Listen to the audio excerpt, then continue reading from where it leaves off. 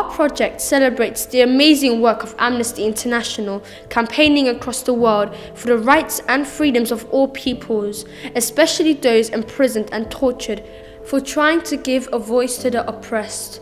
Together with Amnesty and Age Exchange, we are making this film to commemorate the 70th anniversary of the signing of the Universal Declaration of Human Rights. The Universal Declaration of Human Rights is a milestone document in the history of human rights, drafted by representatives with different legal and cultural backgrounds from all regions of the world. The Declaration was proclaimed by the United Nations General Assembly in Paris on the 10th of December 1948 as a common standard of achievement for all people and all nations.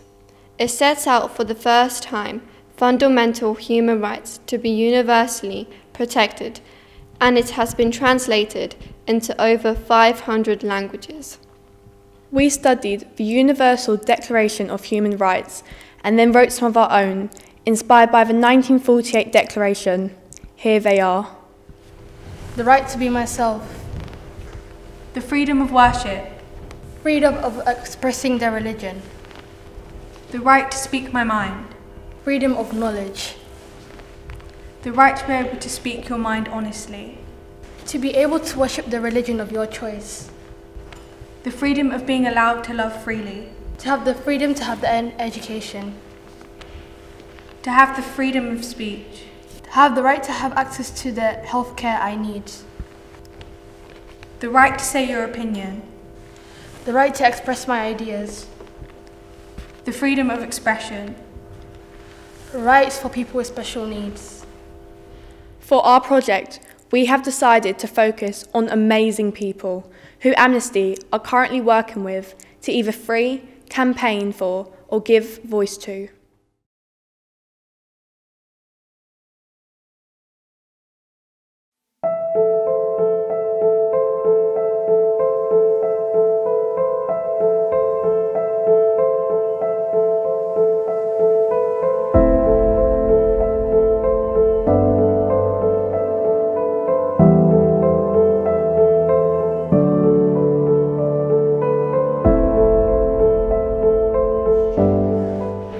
This was the day every heartbeat, every movement, and every sound stopped.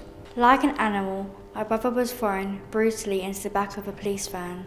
If justice is not served, how can we convince our children not to hate the police? This was the day every heartbeat, every sound, and every movement stopped. The sound of clocks no longer ticked alongside my daily activity. I woke up to hear the sound of my brother's name as it rang through my tender ear in fear. It was the day I lost my best friend, the light of my world. That was my brother, and all due to the dreads on his head which he rocked well. Like an animal, my brother was thrown brutally into the back of a police van and taken to hospital, where he later left my life due to 2 gunshots fired at his gentle chest. He was shot not once but twice for a crime that he was not even aware of. The police officers were looking for an alleged crime suspect, who was a male with dreadlocks, and because my brother matched his description, he was shocked because his face could have been analysed to know it was the correct person. If justice is not served, how can we convince our children not to hate the police? The police officer who shot Nikhil was dismissed after key witnesses refused to appear, fearful of what could happen.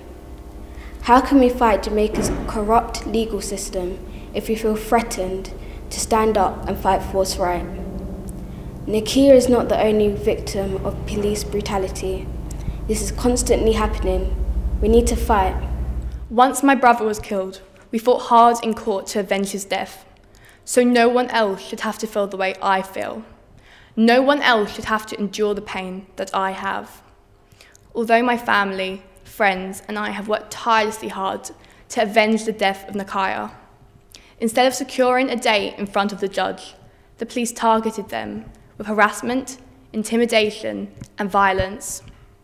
The police are allowed to intimidate and prevent justice from coming to people's homes, harassing witnesses, and trying to stop people from testifying against them. In other countries, this would be unacceptable and unheard of. But this is why I am planning on stopping it. justice for Nakaya, and all the other victims who have suffered from police enforcement. Why is this happening? How is it allowed? People are devoting their lives to fight for human rights, for our rights. We need to have the opportunity to have a trial, to have justice delivered. If someone has done the wrong thing, they should have their time in prison, not sentenced to death. Shouldn't have justice come without fighting? Shouldn't an apology or a letter or any sort of sign that happened to Nikhil was wrong come? No, I didn't get anything. And I won't stop fighting until I get it. I know all this won't bring him back, but as long as my voice is heard, as long as I get to stand up for what I believe in, then I will never give up. The Universal Declaration of Human Rights applies to every 7 billion people on the planet. But why hasn't my voice been heard? Why have my rights as a human being been ignored? People tell me I should stop and give up because Nikhil will never come back. But no, I'm not going to stop until I get it. If my battles are being lost, imagine people out there who can't stand up for what they believe in. So I'm not only doing it for Nakia, but I'm doing it for them. And I'm not going to stop fighting. I will never stop until justice for Nakia comes back. This was the day every heartbeat, every movement, and every sound stopped. Like an animal, my brother was thrown brutally into the back of a police van. If justice is not served, how can we convince our children not to hate the police? Yours sincerely, Shaquila Jackson.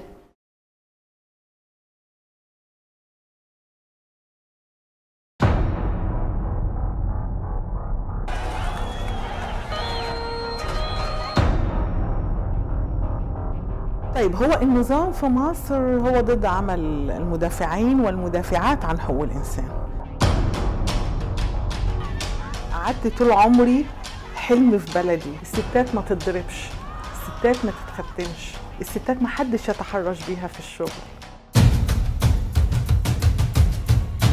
أنا بدافع عن حقوق النساء ضد العنف الأسري والاضطهاد والتمييز. I, as a Suleiman, fight for prisoners of conscience, and as I stood there watching, as crowds of people were walking, I witnessed death. A woman I did not know took her last breath. Among a sea of flowers, a child was left motherless. This is a matter we must address, and though I told this horrifying story, all the danger has been put on me. I tried to overcome fear and encourage hope, as I know that some women cannot cope. I need to keep free so I can keep fighting for women. We should value lives to give them freedom, and I will suffer for people that don't have the freedom to have a voice.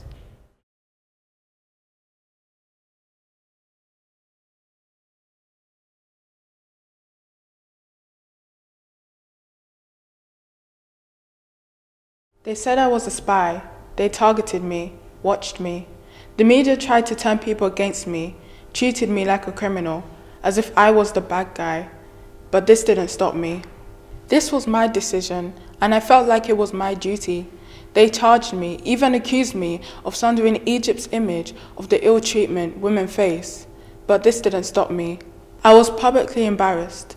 They would say, Azza Suleiman only brings trouble. She is the epitome of ignorance. I chose this way of life, to defend victims of torture.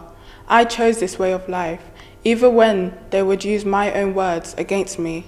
Despite all of this, it didn't stop me, and it never will. I am a women's rights defender. I am proud of the way I live, and if I could go back in time, I would do it again, even more.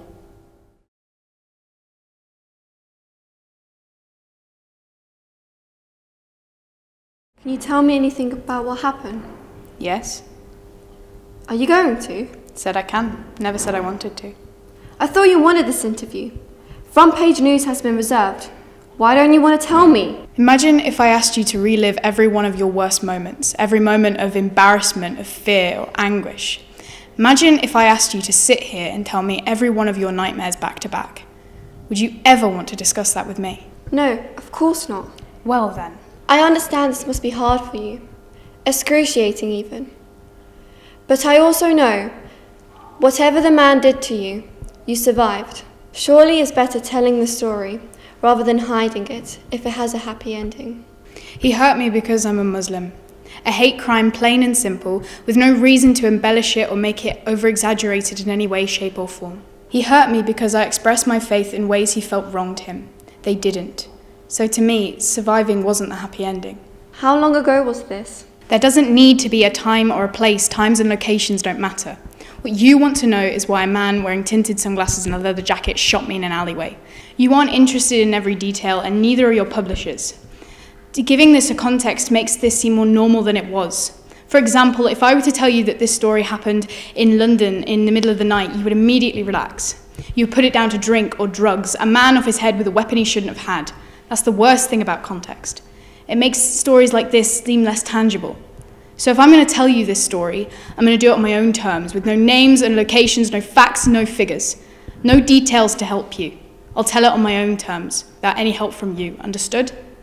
All right, the world's listening. I'm listening. Tell me your story. What are human rights?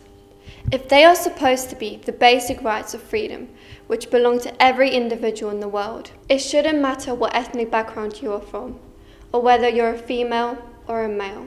Human rights are not a tangible item. They should belong to a human being from the moment they are born, and no one can have them taken away. But yet, we go on living every day not realizing how big of an issue this is on such a big scale. Asa Solomon was having lunch with some friends, in which he thought was a peaceful and safe environment. But this all changed within a second. A gunshot was heard, and someone was dead. She was a mother of a 4-year-old child, loving and kind, but no one could help her. Asa Solomon wanted to testify in court, but was forbidden and considered a national threat. Sometimes I ask myself, where did our human rights go? And if this continues, what will our world become?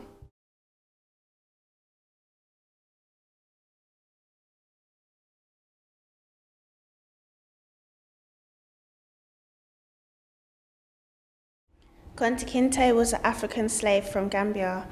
He was treated like an animal under his master's whip. He was forced to change his name to a European-sounding name, Toby. How would you feel if you was Kunta Kinte, full of exhaustion and pain? Imagine it was you in his position. Slavery is still happening now. It is not completely in the past. Many years ago, there was injustice of black people and minorities. What was this? It was the ignorance of men. Black people were seen inferior to them, and we failed to accept people of different colour and people that were apparently different to us because of choice of their religion or their own opinions. Treated like animals, they faced dehumanization. The lack of freedom, they were stripped of their rights. Their names were taken away and they could not express their own opinions. As a result, they lost their roots. But human resilience, shown throughout the years, made them stronger. Hello? Is anyone there? Hello? It's Mum. Mum, where are you?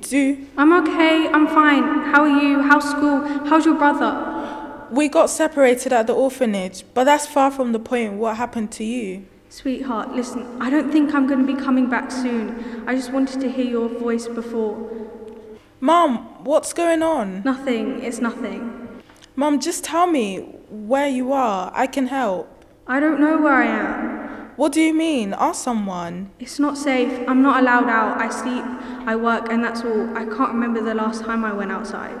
I thought you went away to make some money for us and the baby. You're going to come back when you've made enough, right? You promised. I'm not getting money. I don't know when I can come back. I'm sorry. I'm sorry that I broke that promise. Mum, slow down. We are going to sort this out. Mum, I'm sorry. Before I go, please don't tell your father. Don't worry him anymore. Mum. Please. Okay, but Mum, are you a slave? I love you. I love you too, Mum.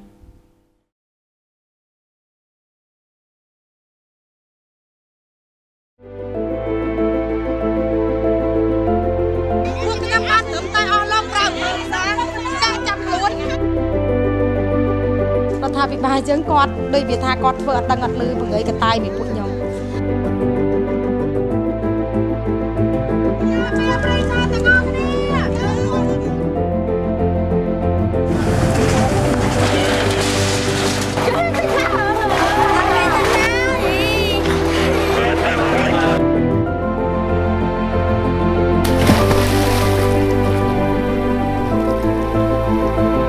ជាបរិវត្តគាត់មានអារម្មណ៍ថាដូចជាកូនកំព្រាម៉ែកំព្រាឪដល់មានកូនដៃ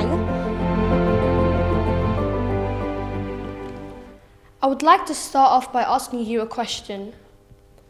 How would you feel if your home was being taken away from you without being told in advance?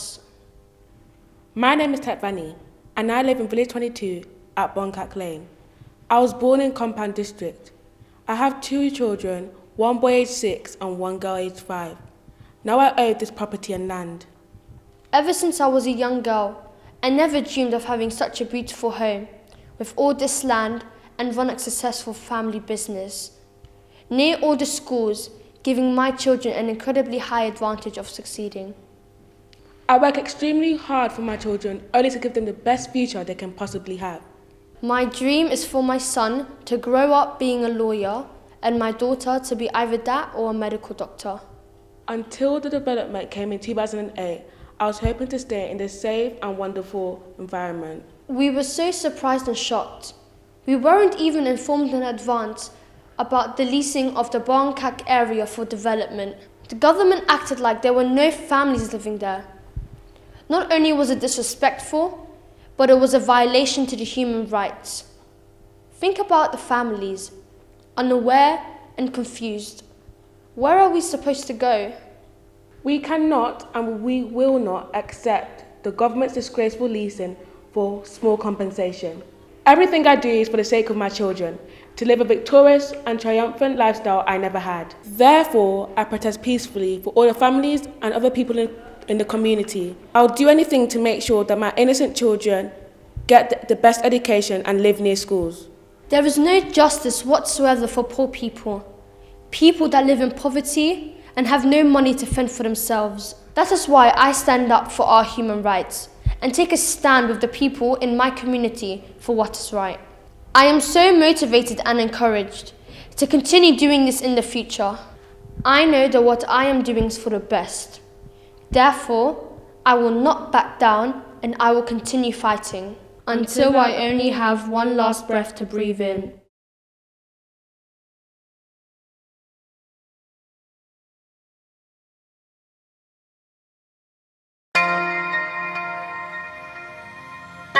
The gender on all of my documents is wrong and I like to change it, but I cannot because I am not sterile and I won't consent going to any surgery. First realized I was trans when I was maybe 16. Before that I didn't even really know what a transgender person was because in my village on the Finnish countryside where I grew up, no one was even out as gay. My name is Sakras Capella. I lived in Finland. I would like to ask you a few questions before I begin my story. Can the government control you? Can they decide what gender you want to be? I disagree. I think we all have the right to choose whether we want to be female or male. I have never identified myself as a female. I feel more comfortable, and I always have, as a male. Yet my documents say otherwise. They say I'm a female. I choose a new name, which is considered to be male, a name that I feel comfortable with, I feel identified with, but everyone else disagrees, especially society. For me, this is a fight that won't end. I won't see my rights ignored, stepped on and violated. I'm standing up. I'm waiting for change. Who decided that people who are uncomfortable in their own skin should be punished for feeling that way? Conformity within society simply doesn't exist. Not everyone is the same as everyone else, and discrimination towards people such as myself who are transgender from higher powers within Finland is a disgraceful use of their authority. It is terrifying that this still happens today and has not been fought against until now. The concept of gender identity is pointless, often leading to political officials making decisions for our sexes based on nothing but stereotypes. Gender shouldn't be binary anymore. We should be allowed to be whoever we want to be without judgment from anybody. As Article 16 of the Human Rights Act clearly states, men and women of full age, without any limitation due to race, nationality or religion, have the right to marry and to found a family.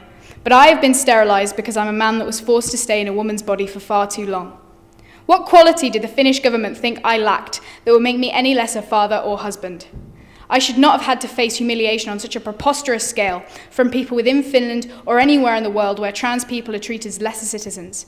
This is no way for society to behave in the 21st century, and we should not be condoning it or letting these things happen without a fight. I had no more of a mental illness than any man or woman in Finland. I simply didn't want to be someone I wasn't.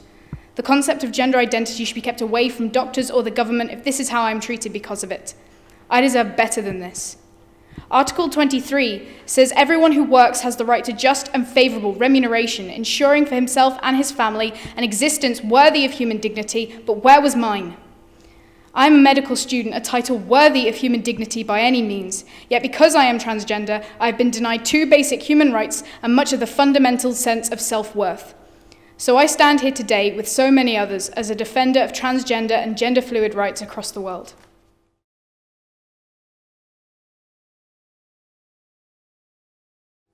Young students are in their classroom and they're learning about discrimination through history and how important free will is and why equality is needed. Some students are asking their teachers questions, but one student asks their teacher what rights are. The teacher does not know how to answer it and wants the children to understand it for themselves. So she asks the other pupils around her. Different students raise their hands with some hesitation, but they do not give the definition, but their own personal stories on human rights. One boy decides to tell his story. My family are refugees and came here by boat from Syria. My mother is always scared we will have to return, but my father reminds her that everyone has the right to life. The teacher admires the boy's honesty and tells him about Article 3 of the Universal Declaration of Human Rights.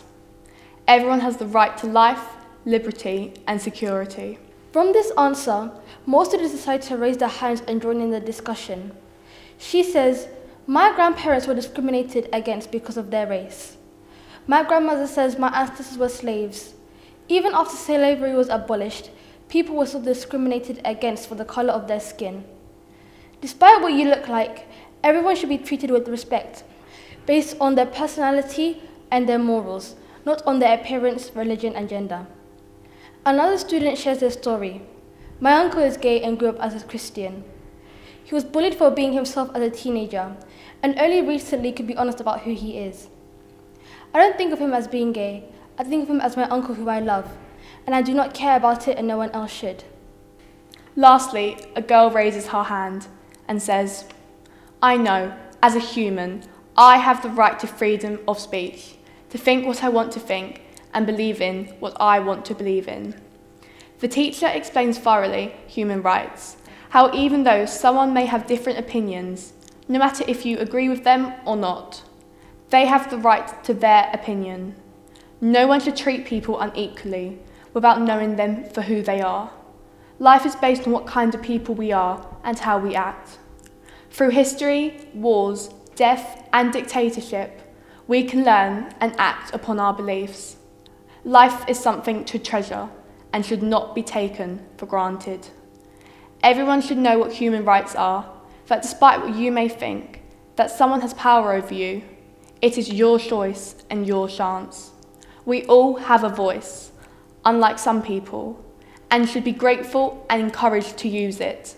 So next time you are afraid to say something or disagree with something, no matter how little or how small, stand up for yourself and others.